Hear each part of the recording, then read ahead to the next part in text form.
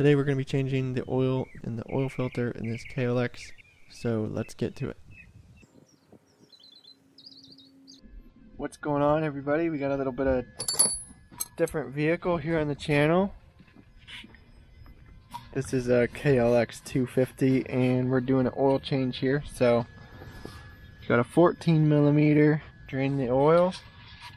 You can tilt the bike back and forth, make sure got it level and drained. Remove the filler plug to give it a vent to drain out easier. Then we're also going to replace the filter. Just remove these two bolts here.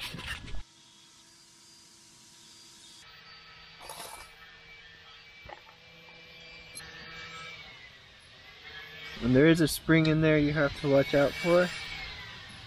There is a mod for that, I'll show you.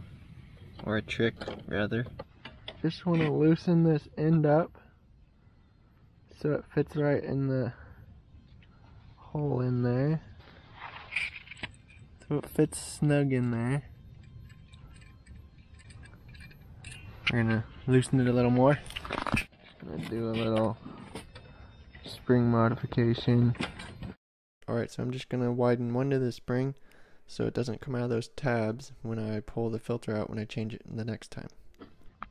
Alright, we're gonna get some dielectric grease and stick in here for this rubber seal. That'll hold it in place for us.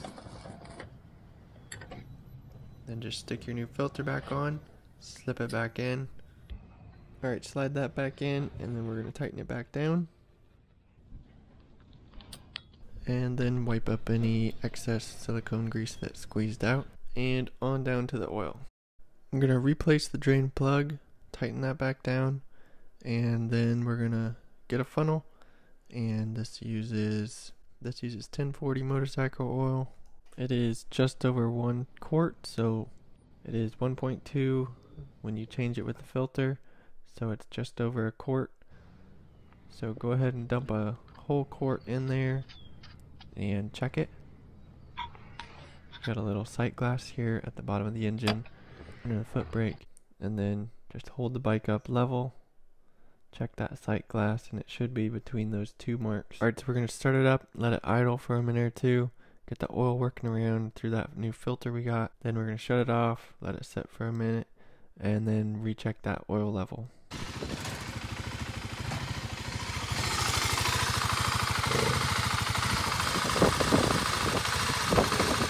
Alright, so just a little bit to top it off. We rechecked the oil. We've got it in between the marks there. And we're good to go riding again. I hope you found this video helpful. Be sure to subscribe and I'll see you in the next one.